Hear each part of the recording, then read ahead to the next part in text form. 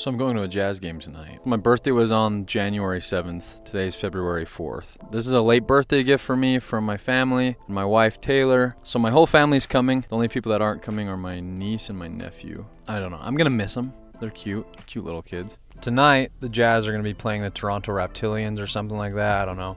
I don't watch basketball. Who knows? Game time is at 7 o'clock. And my brother-in-law Zach is also coming. We're gonna be taking the front runner. They don't allow cameras like mine in the arena, so I guess I'm gonna have to film on my phone.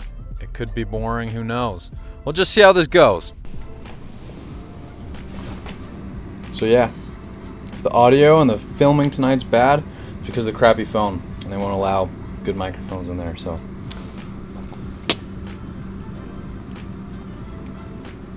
These transitions are getting weird. It was a crazy rush to get on the train. We barely made it. The train was pulling up as soon as we freaking got to the station. It was really freaking cold outside. Alright, we just got off the train, headed to the Jazz arena. Starts. It's a freaking video. No hands on. I don't know what it is about the big cities, but it always looks like they've been through war, I swear. It's crazy. Who's gonna win tonight, dude? Hope the Jazz. I feel like every time we've been there, it's been really close games. I think they've won every game I've been to. Yeah, and it's usually been like close at the end too. So I'm hoping that like people who haven't won feel like energy close games. What do you think? Who's gonna win? I feel like that's a hard one. I definitely want it to be the Jazz, but I don't know how the Raptors play. My hope is that Larry Markkinen pops off. We'll see. I cannot wait to see you fall. I just need to... I'm trying to see who won't fall first. Or who will fall first. You have pretty good balance. You have better balance than I thought you would. Dude, still the best. When we start, she's gonna fall so. That's looking at me with disappointment. Literally went. Have you been That's the Jazz arena. Maybe Vivint Arena is so cool. It's honestly such a cool experience. If you ever get the chance to go, you should. I know that NBA All-Star Weekend's happening there, so a lot of you will probably be going there. Who knows? At least watching the game there. NBA All-Star game. All the All-Star activities.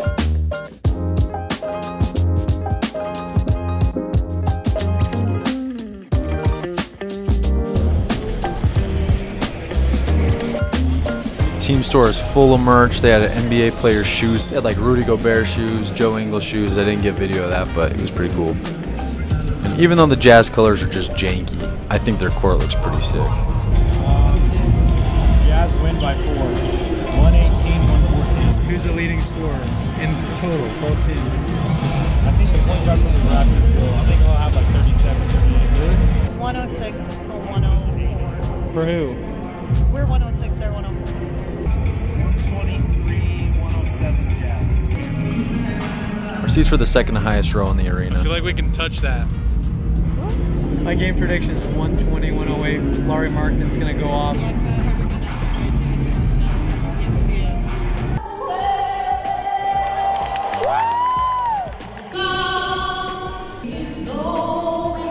Alright, just barely got churro, a pretzel, and it cost us $12.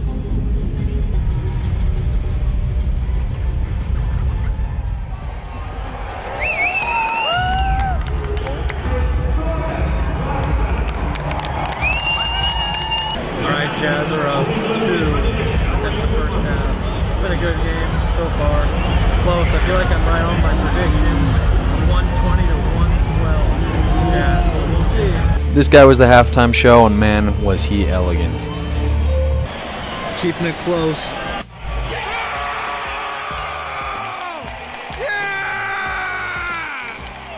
Let's freaking go!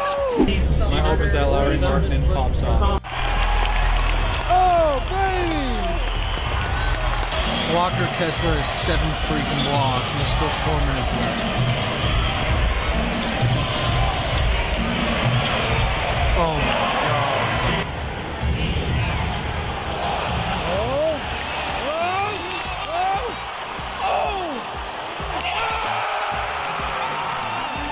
Oh, baby!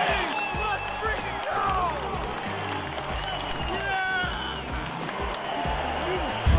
shocked. The score's freaking 119, 125. We still got 4-point game. 30 seconds left. Good defense. Yeah, pass it up. Oh, baby. Say that's game over, but if we don't get on this next train, we have to wait a whole hour, and the train comes in like 40 minutes, so it's kind of a time crunch. It was like 10 degrees outside, so we did not want to wait an hour in the cold. All right, Jazz game ended. We won. Now we gotta run and catch a train. My favorite player is Crowder. Alrighty, here's the rush. Right here. We're all together, waiting for the tracks. Let's make it to the front runner. 131, 128 Jazz. Well, gosh dang it, I wasn't as close as I thought I'd be. And who was the leading scorer? How many points did Van Vliet have? 34, and you guessed 37. 34 points, 12 rebounds, and 10 assists. Holy crap, how about Markkinen? Markkinen, 28 points, 13 rebounds, 1 assist. Okay, and then Kessler again? 17 points, 1 assist, 13 rebounds, and 7 blocks. That's insane, dude. It's your first Jazz game, Taylor? Right as we were there, waiting for our bus to take us to the train, there was a homeless guy who came and started trying to fight me, and it was pretty interesting. All right, just barely made it over here. It was kind of packed, had a fun interaction with someone who was trying to, I don't know, it was just fun. All right, so obviously I'm home from the game. It was a fun time, honestly. I will say if you ever get the chance to experience a lower bowl NBA game, that is the way to do it. But the seats that we had last night were still fun. It was way fun to be with family. It was cool. The story that I didn't really get to at the end was there was a homeless guy who started walking towards my wife, and I stepped between him and her just because I didn't want her to have to deal with it if anything crazy was to happen. And I told the guy I didn't have money to give him what he needed, which I wasn't even sure what he needed, to be honest. But I straight up didn't have any cash. I didn't have any money on me.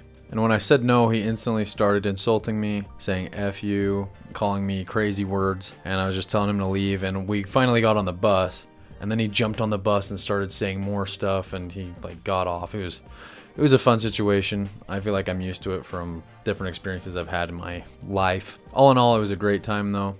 I know this might have been just a little bit of a boring video, but I feel like I just need to be posting stuff, you know? I need to be posting stuff, so I figured I'd post this. And it's really hard, honestly, to try and film stuff at a game when you don't have a good camera, and my camera on my phone is pretty terrible. I'm really debating if I should do something for All-Star Weekend, if I should go to Salt Lake City. I'm not sure. It would be a dream of mine to be able to afford tickets, but they're like thousands of dollars right now just to get into the NBA All-Star game. I could probably get into like a Rising Stars game for cheaper, but it's still expensive. So if you feel like you'd like to see me doing something like that, or try to meet some YouTubers like Cash Nasty, Chris London, something like that, let me know. I'm up for any sort of thoughts. So thanks for watching this video. Check out my channel for more. I'll be posting for sure a few times a month. So subscribe if you're new. If you enjoyed the video, there's going to be better videos coming out soon. Thanks.